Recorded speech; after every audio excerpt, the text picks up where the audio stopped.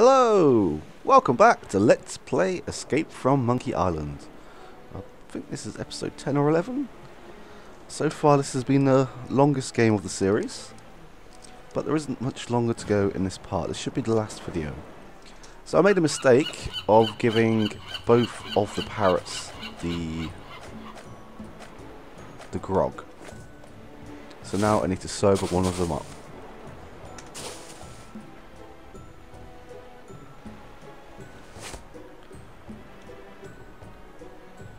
What's my name? Davy Jones. That must have been the lying parrot. There we go.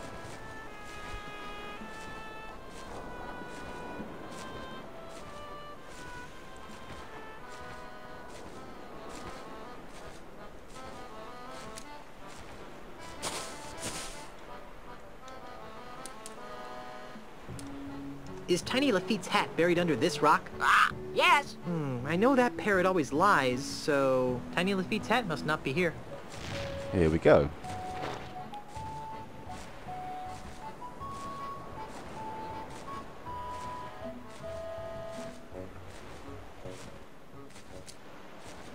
I can see this might take a while, so what I'm going to do is I'm going to continue onwards and I'll jump cut to the right location when I get there.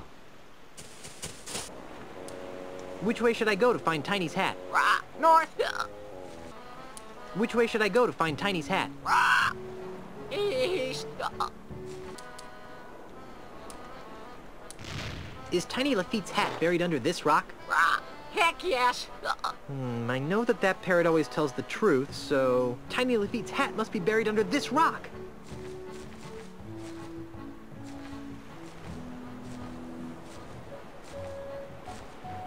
I guess the parrot's lost interest. Here we go. That took about 5 minutes to do, not too bad. I'm not even remotely mighty enough to pick that up. There's got to be a better way to get under there. Right. I'm pretty sure we need a dunce cap. Wait a minute. No, we don't. Hi there, little Guybrush. Hi there, big Guybrush. Hi there, little LeChuck. Ahoy there, big Guybrush. What's on your mind, little Guybrush? I think Admiral Casaba's a big dope. Don't you? Well, I don't know, little Guybrush. What do you think, little LeChuck?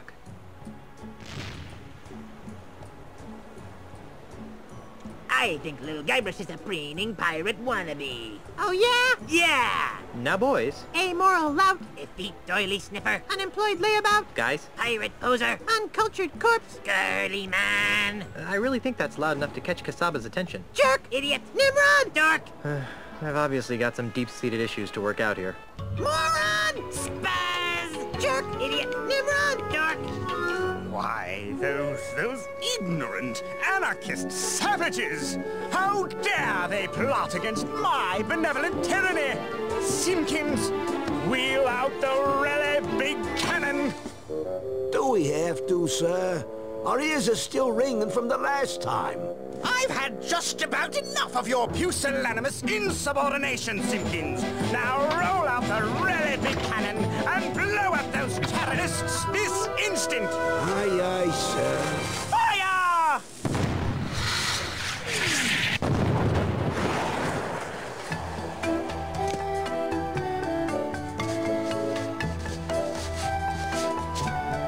Wow, here it is. The bronze hat of Tiny Lafitte.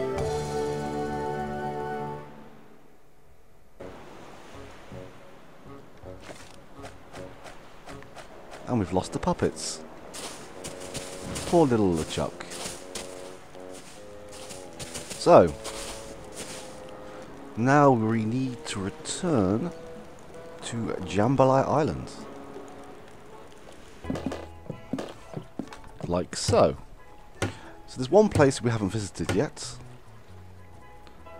which is this tall rock. What's that?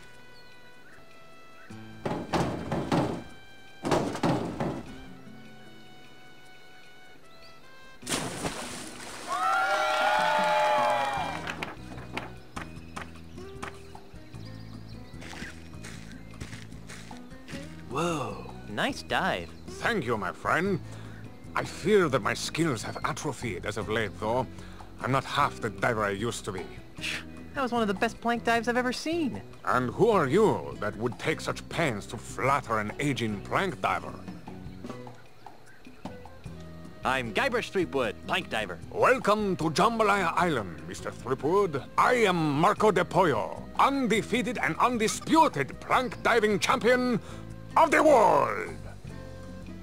Are you really the greatest diver in the world? Yes. I have spent years searching the planet for someone who could better me in the art of the plank dive, but to no avail. How sad. What are you doing on Jambalaya Island? Ah, that is an interesting story. Is it a short story? About a year ago, I despaired of ever finding my diving equal and was prepared to hang up my trunks forever. Ew. At this crucial moment, Senior Ozzy Mandrill approached me with an intriguing proposition. Am I old enough to hear this? He told me that he was building the tallest artificial plank diving platform in the world, and that he was willing to pay obscene amounts of money to have the world's greatest plank diver compete on it on a daily basis. Since I was ready to retire in any event, I figured, why not retire in the comfort of a luxury resort island? Makes sense to me. Besides, there's always the chance that someone will come along who can finally challenge my skills. Has your arrangement with Ozymandias proven challenging? Sadly, no. But at least I'm receiving a steady stream of income. I'm looking for the pieces of the ultimate insult. What would I know of such things? One of the pieces is a bronze hat. I never wear hats. They might screw up the shape of my naturally streamlined head. One of the pieces is a silver monkey head. I'm sorry, but that doesn't ring a bell. One of the pieces is a golden man of some sort. How peculiar. The solid gold all-world diving trophy looks like a golden man of some sort. It's over by the judges' table. Perhaps you're not the best person to ask about the ultimate insult. Perhaps not. How did you get into plank diving anyway? Ah, that is a story rife with melancholy. Are you sure you wish to hear it? Are you kidding? I love stories rife with melancholy. Very well. It begins with my father, Count Francisco Alvarez de Pollo. He was a man of peculiar moods and eccentricities. In one of his so-called lighter moments, he named his only son Marco, much to the consternation of his wife and extended family. Why the fuss? I take it you have never been in a public swimming pool. Pirates don't have much use for them. Ah, then allow me to elaborate. At the tender age of 6, I was sent to my first swimming lesson. Oh, how I happily splashed about, taking to the water like a worm to dirt. Suddenly, someone shouted my name. Marco! I turned to see who it was. Before I could find who had called my name, everyone in the pool shouted in response, Pollo! I couldn't understand what was happening. Why were they shouting my name in such an annoying sing-song manner? Why were they closing their eyes to my obvious torment? I tried to get them to stop, but they just kept chanting my name over and over again. Marco! Pollo! Unable to tolerate it any further, I climbed to the highest diving board in the pool and cannonballed into the center of the taunting masses as I hit the water with a resounding splash. The haunting chants of my classmates finally gave way to comforting screams of terror. What a horrible story. Yes, but at least I gained a lucrative career out of my childhood trauma. Do you still dive to drown out the voices of the taunting children? Oh no. Now I'm in it for the thrill of victory and the lure of a fat paycheck. The fact that it provides a temporary balm to my permanent psychological damage is purely a side benefit. That's good. I hate to think there was something weird going on here. I'd like to dive against you. You want to dive against me? Ah, thank you, little friend, for bringing laughter back into my life. What's so funny? Don't tell me you're serious. As serious as scurvy, diver boy. It's not wise to trifle with me, Mr. Threepwood. I am the greatest diver in the world! Second greatest, you mean? Very well. The gauntlet has been thrown. I suppose you have been certified by the judging committee? Certified? Do you think I'm some sort of clown who accepts the challenges of every 2-shilling braggart that comes my way? Yes? If you want to dive, go to the judges committee and get certified. I just remembered a previous engagement. Bye. So this is the last part of the ultimate insult. Well, not the baby seal oil, but the golden trophy. Bosun and Bosun's baby seal oil. I'm assuming that this oil is meant to be used on baby seals rather than... Don't touch that oil. It's very expensive. Let's see if I can do this now to save a bit of time. Hey, look! Over there!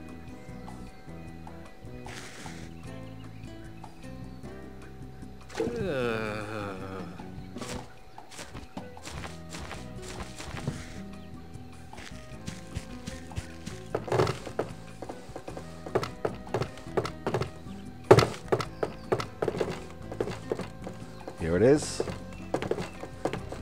Turn around. It's a golden trophy of a man in a classic arms overhead diving pose. Oh, sorry. That trophy is for the winner of the all-world prank diving contest only. Excuse me. Hey, little dude. What's up? What's going on around here? We are the judges for Jambaraya's all-world diving contest. Actually, it's more like a free-for-all than a contest. Dude, quit projecting your negative vibes, man. I'd like to take a crack at winning that diving trophy. You and dozens of other gold-hunting wannabes. If you wish to dive, you must be certified first. Why? We could leave ourselves open to most grievous lawsuits if we let physically uncool people try to dive. Now, if you just step behind the table... There won't be any word problems, will there? Hey, what are you doing with that? Please turn to the right, dude. You're not gonna put that there, are you? Now then, let me know when this begins to hurt. Ouch!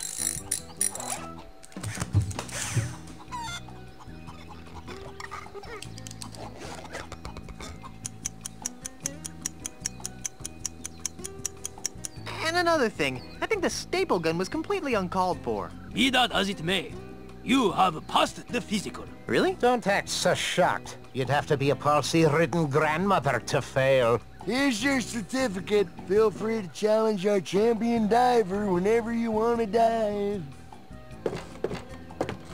Right, let's go for a initial dive. Then I will work on completing this part, which looks a little bit complicated, but we'll get there. So, you've managed to get yourself certified. Ah! I've seen palsy-ridden grandmothers with better qualifying scores. So, are you challenging me to a dive-off then? What was he looking at? You better believe it. Then, prepare to be humiliated, Mr. Threepwood. Marco de Pollo is about to attempt Alpha Monkey Rum Barrel Spinning Swordsman combination. Let's give him complete silence for this dive. What the?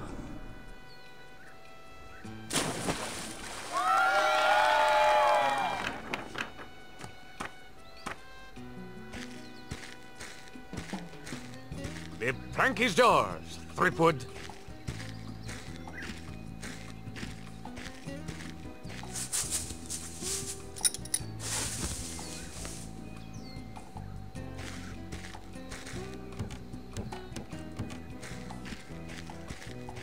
Come on, Guybrush.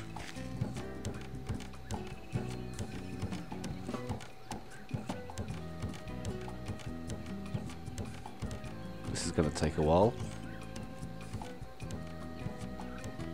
Right, I'll better explain what's happening is that Marco del Pollo just did a combination of... what's this? That's a seagull. He did a free move combination. and we have to copy him by using the direction keys. And there's 4 in total, which you have to figure out pretty much for yourself through trial and error, but to save a lot of time, I wrote them all down. So we had an alpha monkey, which is left. I can't remember what the other one is. Rum barrel, which is down, and the other one, which is right. I only wrote initials down. Oh, there we go.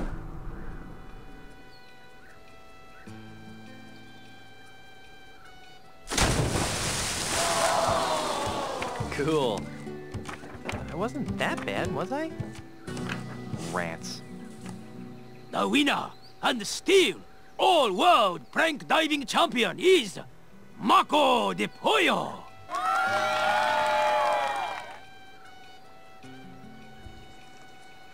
So there's 3 judges here, and as you saw, one gave us 10 out of 10, another 5 out of 10. Hey, there's a picture of that grouchy diving judge in here. And that must be his beautiful blonde wife that he's with. So let's show this to the grouchy judge, who gave us 0. Why are you showing me this? I don't rightly know.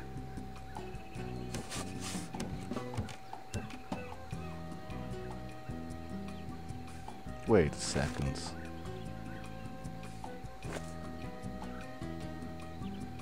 Let's have to talk to him first. Pardon me. What? What was wrong with my last dive? It sucked. Could you be more specific? Nope. Why are you giving me such low scores? Look, kid, it's nothing personal. It's just that I've got an expensive red-headed wife, 2 expensive red-headed kids, and an expensive red-headed dog to feed, you follow? Not really. Then let me spell it out for you. Mr. Mandrill pays me a lot of money to make sure that Mr. De Pollo always wins. Whatever Mandrill's paying you to fix this contest, I'll double it. I appreciate the sentiment, Junior, but it's obvious that you don't have 2 shillings to rub together, much less the kind of dough it takes to keep my red-headed wife living in the manner to which she's accustomed. I think I'll leave you to your grouchiness. Whatever. Yes, so we needed to speak to him first, because apparently he's on the cover with a blonde woman. Why are you showing me this? I don't rightly know.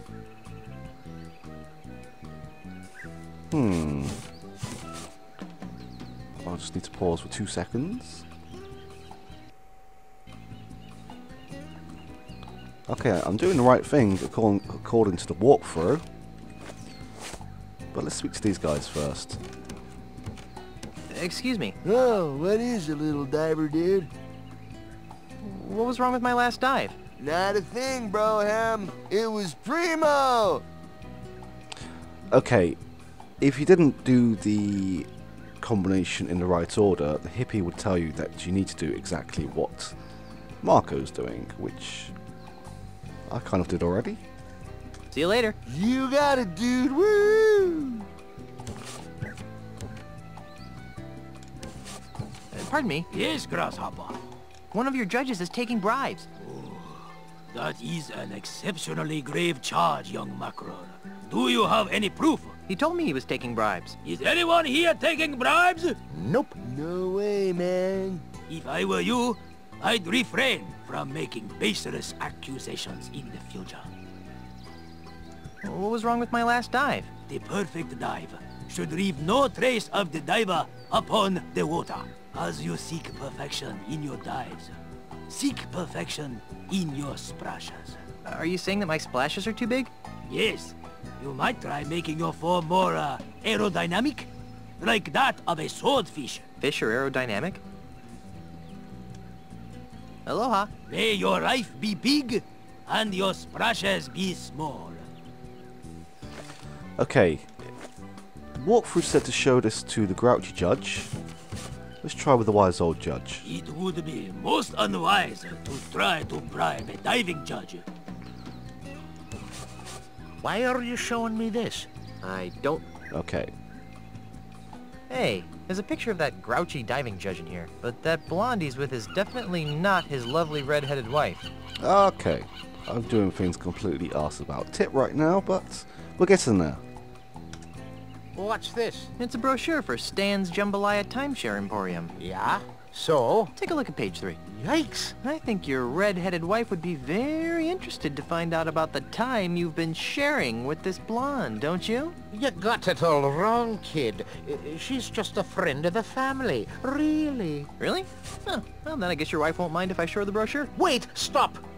What do you want? What's it worth to you? I've got money, jewels, property, anything. Just don't tell my wife. Fine. All I want is a fair diving competition. That's all? Really? Really? Do we have a deal? Deal. It won't do you any good, though. De Pollo's too good to be beaten by a flat-headed loser like you. Right. It's now time for attempt number 2. So we've just sealed up. It's that new chunky-style lox-flavored baby sea oil I've heard so much about. Yeah, we've bunged up his bottle. Now we need to make ourselves more aerodynamic with the dunce cap.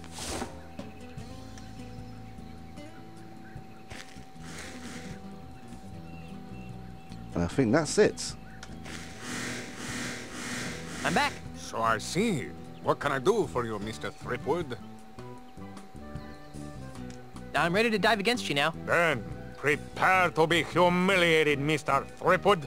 Marco De Pollo is about to attempt a keel-haul, spinning swordsman, alpha monkey combination. Let's give him complete silence for this dive.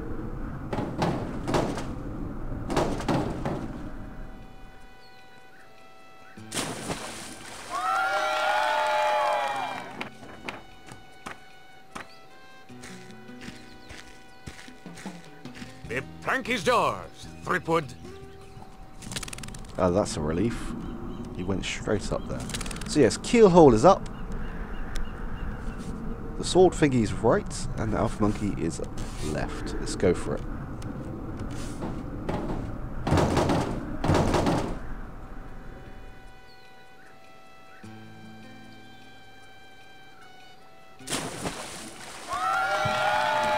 Cool. It's nice to see that good old-fashioned blackmail still works in some parts of this modern world. Looking good. Whoa, dudes, this is unprecedented. The newcomer is tied Marco De Pollo. What happens now? We move on to the tiebreaker round. Scissors, rock, paper? You wish. In this round of dives, you will go first, and De Pollo will try to match your dive. You have shown that you can mimic my moves, Mr. Threepwood. But I doubt that you can concoct a dive that I cannot perform. We'll just see about that, dive monkey. Very well. The plank is yours. Okay, it doesn't matter what combination we actually do. Just do any. So, I'm sure we'll see what happens because we wadded up his oil. But this will be the last part, well, my last actions in this part of in part 2. So, I will say now, thank you for watching. I'll see you again for part 3.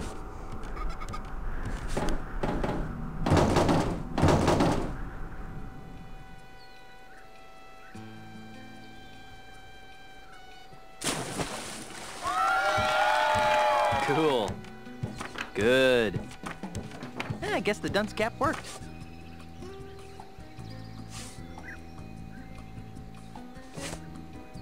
Nice dive, Mr. Threepwood. If you'll excuse me for a moment.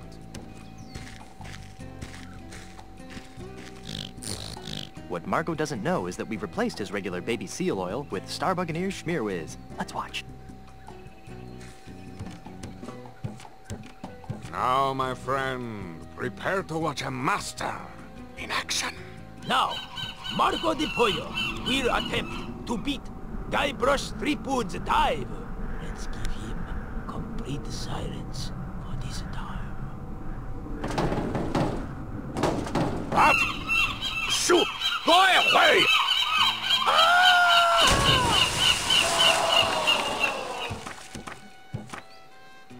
Ladies and gentlemen, The new all-world plank diving champion is, Guybrush Threepwood! I protest! That was not a fair dive! I want a rematch right now! I am Marco de Pollo, the greatest plank diver in the world! Marco. Hello! Who said that? Marco. Hello! Stop it! I will not be mocked! Marco! Stop it! Stop it! Stop it! Hello!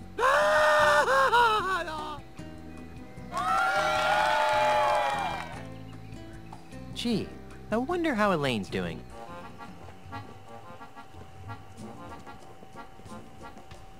Hi, hey, thanks for coming out to vote. Remember, a vote for me is a vote against demon-spawned hell pirates.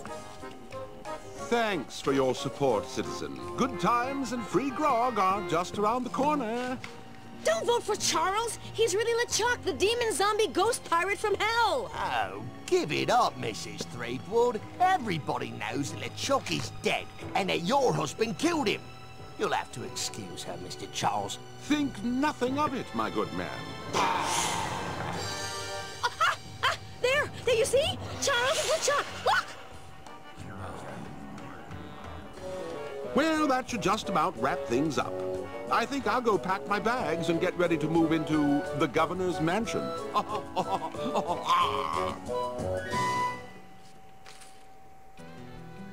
Mr. Cheese, Aye, Captain. raise the anchor, hoist the sails, and ready the warp drive. Aye, Captain. Otis, What? go find Carla and sober her up. Oh, yeah, that'll be easy. Now that the pieces of the ultimate insult are mine, it's back to Melee Island.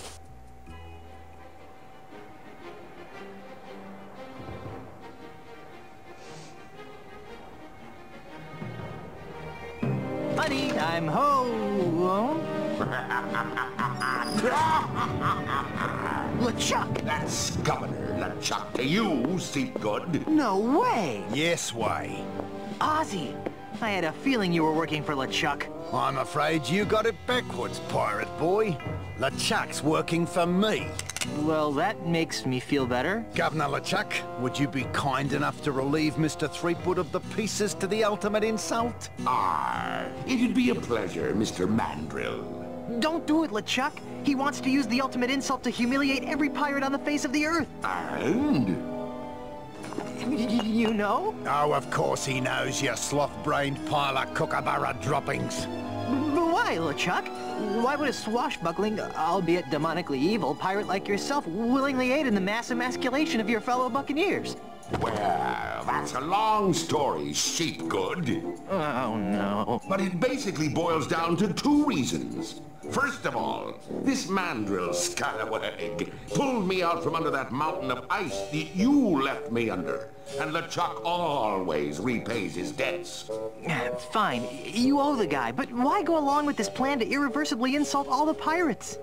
Because, you seafaring scumweasel, when we succeed in breaking the fighting spirit of all the pirates, LeChuck will finally have the one thing he's always wanted in life. Or death, as the case may be. You don't mean... Yes, Elaine Marley's hand in marriage. Excuse me. See the ring on this finger? You're a little late, bucko. Well, I think I can fix that. LeChuck, no! We may need him as a hostage. Yeah, a hostage.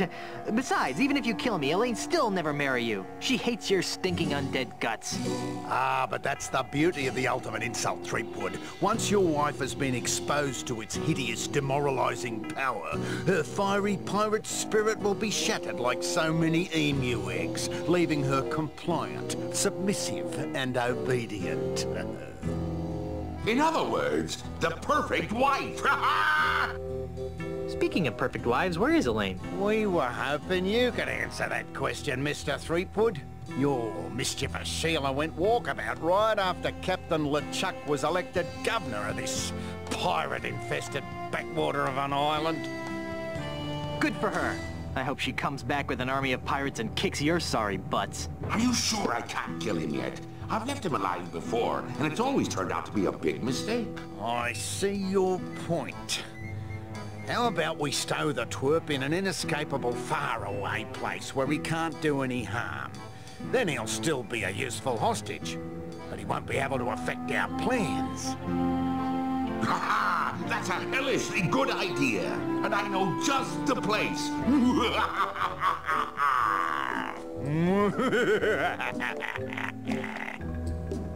Mwahaha! Ha ha ha ha ha!